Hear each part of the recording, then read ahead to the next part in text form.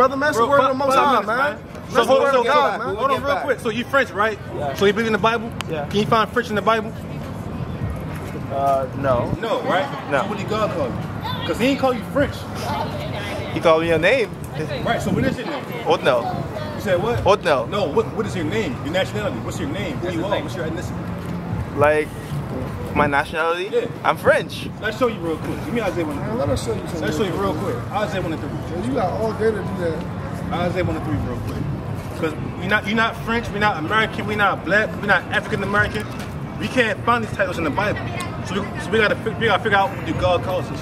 So read that. The book of Isaiah, chapter 1, verse 3. The ox knoweth his owner, and the ass his master's crib. But Israel doth not know. It says, but who? But Israel doth not know. It says, but Israel don't know who they are, read on. My people doth not consider. And they don't even consider. So brother, you're not French, brother, you're an Israelite. You are God's chosen people. You're the real Jew according to the Bible. We can prove it to you. So let me ask you. So how did our people get here to America, or how did our people get to Europe and Germany and all these different countries? How we get there? Slavery work. Slavery, right? Yeah. Did you know that's in the Bible? No. We're gonna show you real quick. Give me Deuteronomy 28 and verse 68. Straight to the point. Give me Exodus 20. Oh, well, we have to go. All right, real quick. Watch real this. quick. It's Deuteronomy chapter 28, verse 68. Because you ain't gonna hear this nowhere else, brother. And the Lord shall bring thee into Egypt again. So it says Egypt. Now, our people never went back to Egypt physically. So it's not talking about the place of Egypt. We're gonna show you what it means. Bring it up. This is the book of Exodus, chapter 20 and verse 2. I am the Lord thy God, which have brought thee out of the land of Egypt, out of the house of bondage. Out of what? The house of bondage. What does bondage mean? Together, I guess. Captivity or slavery. Yeah. That's what bondage is, right? So watch this. Go back to Deuteronomy 28 verse 16. So Egypt is the place of slavery. And the Lord shall bring thee into Egypt again. And to slavery again. With ships. With what? With ships. You just said that we got there on slave ships, right? That's in the Holy Bible. What people that happened to? The Jews. Right, meaning us. Yeah. Only happened to us. Ain't happened to the white man, ain't happened to the Chinese man. Only happened to the Negroes, right? So that's in the Holy Bible. Keep on. By the way whereof I spake unto thee, thou shalt see it no more again. Not going to see our homeland no more again. Read on. And there ye shall be sold unto your enemies. And once we got off those slave ships, we were sold to the enemy. Who sold us? The whites. The whites, exactly. But the Bible calls them what? Your enemies. Calls them our enemies. For what? For bondmen and bondwomen. And no man shall buy you. And nobody can redeem us. So we're showing you that the Bible is our history book. We was the only racist people that went to slavery on slave ships. And the question is, why that happened to us? Why did we go into slavery on slave ships? You gotta start asking questions before it's too late. Why did it happen to us? Lord got you up here for a reason. You gotta start asking questions. Tell me. Not sure. Not sure, right? Because when you look at history, we was the only race of people that ever went to slavery on slave ships. Can't no other people say that. So why us, right? That's the big question. Why us? Bible gonna tell you why. Deuteronomy chapter 28, verse 15. Give me Jeremiah 16 and 10. But it shall come to pass, if thou wilt not hearken unto the voice of the Lord thy God. You know what the word hearken means, brother? Hold on real quick. He good, brother. Trust me. He good. You know what the word hearken means? No. Read it again from the top. But it shall come to pass, if thou wilt not hearken unto the voice of the Lord thy The God. word hearken means to listen. So if we don't listen to God, right? We don't. To observe, to do all his commandments. Do what? All his commandments. To observe, to do all his commandments. And his statutes, which I command thee this day, that all these curses shall come upon thee and overtake thee. That's why we went to slavery on slave ships. Because the Most High cursed us to go into slavery for not keeping his commandments. You see that? Read that real quick. Jeremiah 16 and 10. It's the book of Jeremiah, chapter 16 and verse 10. So, brother, listen, brother, you a real G. You gotta repent, keep the commandments, brother. All right, brother. All right, bring it up. And it shall come to pass, when thou shalt show this people all these words. Y'all believe in the Bible? Y'all believe in the Bible? You don't? Why not, bro? You know it's your history? You know it's your history, we can prove it to you. You don't care to know? All right, bro, you gotta repent with the story in America, man. Read the Ezekiel. Yeah, Ezekiel 7 and what, 5? That's sad. Our people don't care. They don't consider. That's why he says that we are a sinful nation, laden with iniquity. We don't consider that we don't consider who we are. We don't care to know our nationality. We don't care to know our God. Bring it up. Book of Ezekiel chapter 7 verse 5. Thus saith the Lord God, and evil and only evil, behold, is come. You see that? That's why Most High going to bring evil in this place. Because nobody care right now. All they care about is doing their own thing, living their own life, living in pleasure, living in abomination and wickedness. So the Most High has to destroy this place. He has to destroy this land. Read on. And end is come. The end is come, it watcheth for thee. Behold, it is come. The morning is come unto thee. It says the end is coming, man. We at the end. We are at the very end when all these prophecies are taking place, man. Give me Mark 1:15. That's why Christ said what? To repent and believe the gospel. Mark 1:15. Oh, now my bitch go into my movie. Book of Mark chapter 1 and verse 15. That's it. Book of Mark chapter 1 and verse 15. That's how people, Negroes are destroyed. Negroes are completely destroyed. Read that. And saying, the time is fulfilled, and the kingdom of God is at hand. It says the kingdom of the Most High is at hand. Meaning it's close, it's drawing nigh. That's why it says what? The morning has come. Read on. Repent ye and believe the gospel. It says do what? Repent ye and believe the gospel. No, keep living in sin. Repent ye and believe the gospel. Hey, brother, y'all believe in the Bible, brother? You said what? I don't believe in it. You know it's in history? Huh? You know it's in history? That's what they tell me. We can prove it to you. They didn't never tell you, brother. Brother, you gotta repent, man. That's it. Read it again from the top. The book of Mark, chapter 1 and verse 15. And saying, the time is fulfilled, and the kingdom of God is at hand. The kingdom of the Most High is at hand. So we must do what? Repent ye and believe the gospel. So repent from your sins. To turn from your evilness, turn from your wicked ways. Because the end is coming to this land. That's right. And the Most High is going to set up this everlasting kingdom for those that only repent and to do His will. So repent and believe the gospel will be destroyed when all hell break loose and the Most High bring fire upon all the earth. So go back to Ezekiel, verse 6. Ezekiel chapter 7 verse 6. And end is come. The end is come. It watcheth for thee. Behold, it is come. Right. The morning is come unto thee. The morning has come also. O thou that dwellest in the land. The time is come. The time has come. The day of trouble is near. It says what? The day of trouble is near. It says the day of trouble is near. Pretty soon, everything is going to break loose. All hell's about to break forth, and it's going to be a whole bunch of commotion and chaos. Trouble is coming, man. Whether y'all believe it or not, trouble is coming to this land of America. America ain't going to never be great again. You're not going to be able to keep walking up and down the way you are now and living life. It's going to get real out here. That's right. Y'all believe in the Bible? It's already real out here. It is real, right? Why is it getting real? Say, wow. Hey, come talk to us real quick, bro. Come talk to us, bro. You said what? I ain't much of a conversation. Why not? Because you said it's already real, right? But guess what's going to get real? It's You're way more real. going to get way more real. About to be a war. You said what? About to be a war. It's going to be more than that, bro. It's going to be more than the war. Versus them. It's going to be more than that, bro. It's going to get way worse than that. But you got to repent and come back to your God, bro. Because let me ask you, what's your nationality? I was about to ask you the same question. What's my nationality? I'm an Israelite. Israelite. So what's yours? Oh, he don't like that. You see that? If you don't repent, you're going to get destroyed with America. Shimmer must get You're going to get destroyed in those so-called race wars that's coming. But they don't want to believe in the Bible. They see what's happening. They see it's going to get real, but they still don't want to turn back. Hey, brother, what's your nationality, brother? Black. Black's the color in the crayon box. Is your skin black? Is your skin black? It is? So your skin color my shirt? Damn near. You said what? Damn near. But you brown though, bro. You're not black. So what's your nationality? Think You gotta think about that. about that. Did you say African American? Yeah? But African Americans, they ain't after two white men. Leo skip those Afrikaners and America Vespucci. You come from two white men? No, right? So who are you? Who are you, brother? Who are you? Right? We can show you who you are, brother. Watch this. Give me Isaiah 1:3 again, real quick. I'm We're gonna show you who you are, brother. Isaiah 1:3. And give me Jeremiah 14:2. No, Jeremiah 17:4. Stop it. Jeremiah 17:4. Isaiah 1:3. Bring it up. Book of Isaiah, chapter 1, verse 3. The ox knoweth his owner, and the ass his master's crib. But Israel doth not know. My people doth not consider. Who is Israel, brother? Who today, 2020, who is Israel? Who are the Israelites today? You don't know about that? All right, watch this, read that. It's the book of Jeremiah, chapter 17 and verse 4. Bring it out. And thou, even thyself, shalt discontinue from thy inheritance that I gave thee. So God says that he want to cause the Israelites to discontinue from their heritage that God gave them, right? Read on. And I will cause thee to serve thine enemies in the land which thou knowest not. They're going to do what?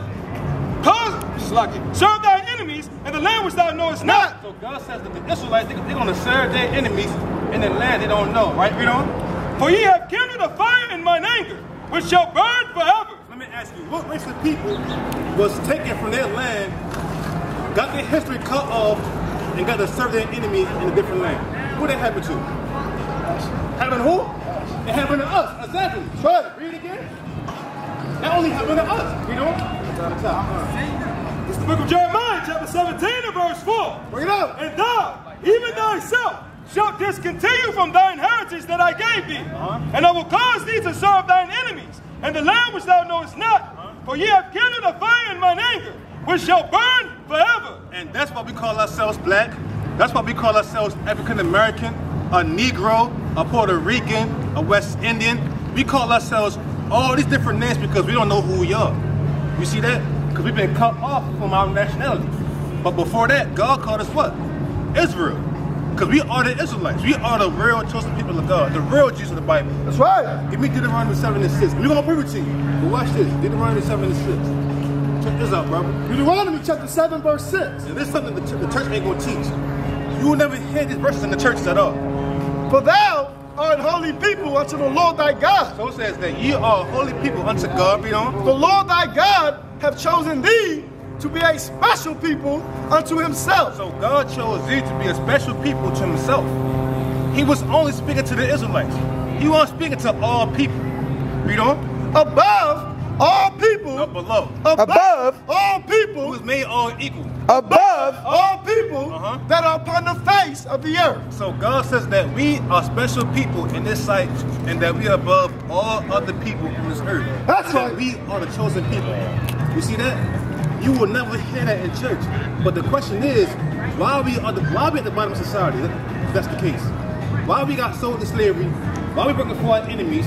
Why we struggling so much? Why is that? Say it again?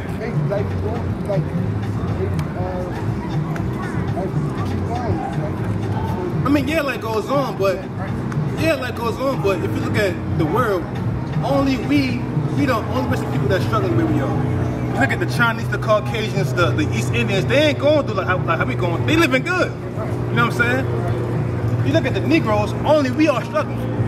Why is that? Give me Amos 3 and 1. Why is that? I'm gonna show you. Amos 3 and 1, and give me Deuteronomy 28, 15. We're gonna show you why, bro. Amos 3 and 1. It's the book of Amos, chapter 3 and verse 1. Bring it out. Hear this word that the Lord has spoken against you, O children of Israel, against the whole family, Cause you an Israelite, read on. which I brought up from the land of Egypt, saying, you only have I known. Say what? You only have I known. He knows all people. You only have I known. See that? That's a lie in the church that says that what? God loves all people. But God just said that you only have I known of all the families of the earth. Read again. You only have I known of all the families of the earth. Therefore what? Therefore I will punish you for all your iniquities. It says what? Therefore I will punish you for all your iniquities. So God says because I only know y'all, I'm going to punish you for all your sins. That's why we're struggling where we are now. That's why we're going through the struggle and can't rise up. Because right now, God is punishing us. Right now, we are in a cursed state. Look how we living. We ain't living good. We hate each other. We kill each other. We butt out of our minds. We homeless, strung out on drugs because we are in the cursed state. But God said that would happen if we didn't do what? If we didn't keep His commandments. So read that. Deuteronomy 28, verse 15. Watch this, bro. Look at Deuteronomy chapter 28, verse 15. But it shall come to pass, if if thou wilt not hearken unto the voice of the Lord thy God, if you don't listen to the voice of God, you don't. to observe, to do all his commandments, To do what? all his commandments, and his statutes, which I command thee this day, That what? that all these curses shall come upon thee and overtake thee. All these what? All these curses shall come upon thee And overtake thee. Now, is the curse a good thing or a bad thing? It's a bad thing, right? So God says that if we don't keep his commandments, I'm going to curse you. That's like you being a father and you give your son strict rules. You tell him, look, if you do what I say, I'll give you whatever you want. But if you disobey it, I'm going to whip you. It's the same thing with God. If we keep his commandments, we'll be blessed as a nation. But on the flip side, if we don't listen, we'll get what? We'll get punished. So watch this. Let's read some curses that's on us right now in today, 2020. Verse 16. Verse 16. Cursed shall thou be in the city, Where we live right now, bro? Baltimore City, right? We don't? and cursed shall thou be in the field. So no matter where we go, these curses are going to follow us. So, right? So in Baltimore City, how we living in Baltimore City? Say what? Real reckless, right? We are finished out here at the bottom of society, right? Watch this. Read verse 43. Verse 43. The stranger that is within thee shall get up above thee very high. Talking about the other nations. So your Arabian people, your Korean people, of course the Caucasian, they can come within us and get above us very high. This is a rich class and a prospering class, right? But read on. And thou shalt come down very low. But we're going to what? Thou shalt come down very low. But we're going to come down very low. Because we at the very bottom of society. We at the last end of the stick. We come after all other nations in society.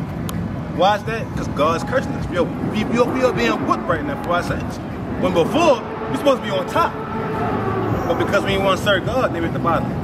The role switch. Read on, verse 44. Verse 44. And he shall lend to thee, and thou shalt not lend to him. It says what? And he shall lend to thee, and thou shalt not lend to him. It says that he going to lend to us, but we're not going to lend to him. What that mean? He's going to give us stuff, but we ain't going to give it back to him. Right, why is that? He's still cursed, right? Right, we still cursed, but they own everything. Right. They own every single thing. The banks, the entertainment, the educational system, the medical fields, they own every single thing.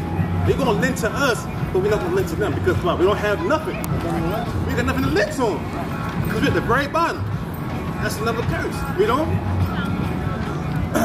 He shall be the head, and thou shalt be the tail. See that? He's the head, but we the tail. We're at the very end. But he up front. He the top man that run the whole world. That's supposed to be us. But we ain't listen to God, so guess what? We're at the bottom of society.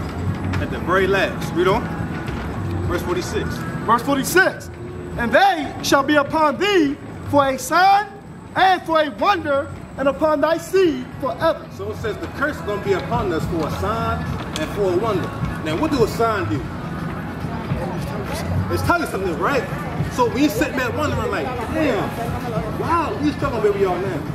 Why are we going through it? Why we can't rise up as a people? Why we hate each other? These are signs of the curses. And it says it's going to be upon our seed forever. So meaning what? Now you have generational curses that's being passed down to our family that have been happening for over what? Over 400 years. Generational curses. You see that? But God, he's doing it to us. He's whipping us right now because of our sins. Read on. Because thou servest not the Lord thy God with joyfulness and with gladness of heart for the abundance of all things. Because we want to serve God for all things. Remember, God would have gave us everything. But because we want to serve him for all things, now what? Therefore shalt thou serve thine enemies. Our who? Thine enemies. Our best friends. Thou enemies. Our lovers. Thou enemies. Who are our enemies right now that we serve? We have a country in our house. That's a good answer. That's a fact. That's a fact. God says that they are our enemies, you know? Therefore shalt thou serve thine enemies, which the Lord shall send against thee. Which the Lord shall send against us, and what? And hunger. We ain't hungry. Who do you go to buy your food from? The markets. Who own the markets? They own the markets, right? Read on. And in thirst. When you're thirsty. And in nakedness. When you want clothes in your back, they own the clothing lines. You know what I'm saying? Read on. And in want of all things. It don't matter what you want. You want to buy a house, you want to get a car, start a business, whatever you want, you gotta go to your enemies. Read on. And he shall put a yoke of iron upon thy neck until he have destroyed thee. It says, and he shall put a yoke of iron upon our necks. When do we have yokes of iron on our necks? Back when? You know what a yoke of iron is? Like a shackle. Yeah, like a shackle. Right. So at what point did we have yokes of iron upon our necks? At what point in time? Like in slavery, right? Serving bondage. That's right. Look, that's Bible prophecy. That's in the Holy Bible. That's in the Christian church, but they ain't reading it. So why is that? Why are they showing these? Why are they showing these scriptures? Why are they showing our history in the Bible? That's talking about us. It ain't happening to no other people. So read it again from the top. And he shall what? And he shall put a yoke of iron upon thy neck until he have destroyed thee. Until we have been mentally destroyed. You see that? And they don't stay at home, you see the pictures. That's right. That's in the Holy Bible. A yoke of iron upon our necks until we have been mentally broken down as a whole race of people. So now we have something called what? Stockholm Syndrome. When we want to serve them, we want to be their friends. Now we saying, oh, what? I'm a black man in America, or I'm an African American. Oh, I'm an American. I'm a Negro. I'm a colored. We're being destroyed as a race of people. You see that? Now the chains are off. Now we're mentally destroyed and enslaved. Read on, keep going. Verse 49. The Lord shall bring a nation against thee from far. It came from far. Read on. From the end of the earth. As swift as the eagle flieth. As what? As swift as the eagle flieth. As swift as the eagle flieth. Brothers, what's the United States national symbol? It's an eagle. You see, it's a bald eagle. But God said what? You're going to do what? The Lord shall bring a nation against thee from far, from the end of the earth, as swift as the eagle flieth. So God's already telling you who He's going to send against us. He already telling us, look, I'm going to send these people against y'all. Because y'all ain't keeping my commandments, I'm going to send them, the lowest of the lowest people, against y'all. Read on. A nation whose tongue thou shalt not understand. You see that? A nation whose tongue we shall not understand. Because why? Before, we didn't speak English. We spoke Hebrew. So they came with the English, took our language, and made us learn their language. That's right. You see that? So before, we didn't understand their language. Read on. Verse 50. A nation of fierce countenance, which shall not regard the person of the old, nor shew favor to the young. He don't give a damn how old or how young you are. Con. You're gonna be his slave. You know what I'm saying? If you're 90 years old, you still got work for him. If you're 5 years old, you're gonna use you as a footstool or as alligator bait. You ever heard of that? Con. Bait? You see that? They ain't care how old, how young we are. Bring it up. 41. Verse 41. Thou shalt beget sons and daughters. We're gonna have kids, but what? But thou shalt not enjoy them. Why? For they shall go into captivity. Because even our kids gonna go into captivity. That's right. Even our kids gotta work. That's why back then they had that what? That child labor laws. They was working the kids. They was working the kids, man. 10 years old working in factories and shit. We're not gonna enjoy them because they're gonna go into captivity. Give me verse 32. Verse 32. Thy sons and thy daughters shall be given unto another people. Our sons and our daughters gonna be what? Taken from us. Given to another people, read on. And thine eyes shall look and fail with longing for them all the day long. And there shall be no might in thine hand. I mean, there ain't nothing we can do. We can't get them back. Once they taken, they gone. They gone, you know what I'm saying? So what's the equivalent to that? The Child Protective Service. Con. I'm gonna take your kids. Con. They gotta go through so many challenges and hoops just to get them back. And even then, they still want to give you back. They don't want to get them back to you. So they're taking our kids back then. They're doing it again today. All right, give me verse 54. So how we? All right. What's the relationship between a black man and another black man? You said what? Do we? But do we treat each other like brothers? Right. We don't, right? Watch this. That's in the Bible too. Watch this. Deuteronomy chapter 28, verse 54. So that the man that is tender among you and very delicate, his eye shall be evil toward his brother. Says what? His eye shall be evil Toward his brothers. So that love that we once had, God says He's going to take it away from us, and now our eye going to be evil to our own brothers. So now, but it definitely is, right? So it's so bad that if I look at you wrong, somebody got to die now. That's how bad it is. If I step on your shoe, somebody got to get shot. I can't even bump you without us getting into a fight. I can't just say, excuse me, brother, and it be all good. No, we got to fight now. Now our eye is evil to our own brother. That's the black on black crowd. You see that? Read on. His eye shall be evil toward his brother and toward the wife of his bosom. And toward what? And toward The wife of his bosom. And toward his own woman. Because what did brother say? Oh, I can't stand my baby mother. What did he be saying? You know. Right, I can't stand that, B. That's what they be saying, right? Read on. His eye shall be evil toward his brother and toward the wife of his bosom. And what? And toward the remnant of his children, which he shall lead. To shall what? Which he shall lead. So he gonna stay and take care of. Which he shall lead. Who's most known for leaving the kids? The black father. Now you got what? The broken family homes, single mothers trying to raise the kids, raising dragons with kids with no control. It's all messed up. Because why? The fathers are leaving the kids. Now you have a broken family home. You see that? Again, that's a curse. Before, a long time ago, we was glad to have kids. We was happy to have kids. Now we can't. We scared for kids. Oh, can't afford them. Oh man, I got walking away. I'm out. You see that? Put the bounce on the child. You see that? That's a curse in the Bible. Talking about us only. The white man, he ain't gonna do that. He ain't gonna do none of that. You gotta kill him first. Kill him before this. I mean, yeah. Give me verse 56. Verse 56. The tender and delicate woman among you, which will not adventure to set the sole of her foot upon the ground for delicateness and tenderness, her eye shall be evil toward the husband of her bosom. So even a woman says even her eye gonna be evil toward her own husband. What they be saying? Oh, niggas ain't ish. Niggas be deadbeats. I can't stand these niggas. But she knows. She's smiling. She know. She know it. You see that? That's in the Bible. Niggas ain't no good. I'm gonna get me a white man. Niggas always acting up. They be saying that. Read on. And toward her son, and toward her daughter, and toward her young one that cometh out from between her feet. Right. Even towards their own kids. You're gonna be just like they fall when you grow up. That's what women be saying. You feel me? They don't want to raise the kids. They want to keep being hoes and doing their own thing and be out in the streets while the kids been neglected. It's the same way. You know what I'm saying? Matter of fact, I seen a video where a woman, she was happy that the CPS came and took her kids. She said, F them kids. I'm glad they gone.